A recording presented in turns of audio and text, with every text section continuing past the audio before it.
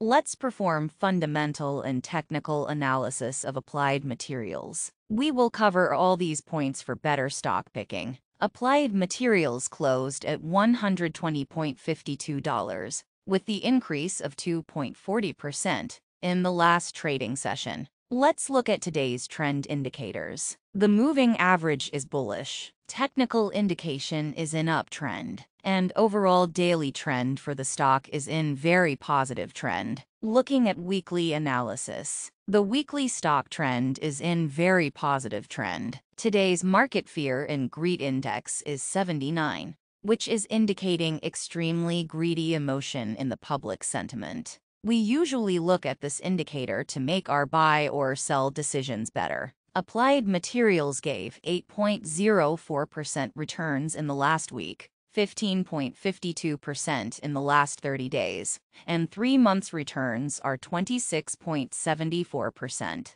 Now let's have a look at simple moving average data. Moving average indicates that what could be the next footprint of the stock price in near future. 5-day average is 120 with a bullish indication. 10-day is 116 with a bullish indication. 20-day average is 113, which is a bullish signal. Let's look at fundamental analysis. We will mainly see the last 2 quarters of the company. In June 22, the revenue was $65.20 million. In the recent quarter, September 22, it increased to $67.49 million. Now let's see the profitability of Applied Materials. In the quarter June 22, the profits were $16.06 million. And in the recent quarter, September 22, the profits declined to $15.91 million.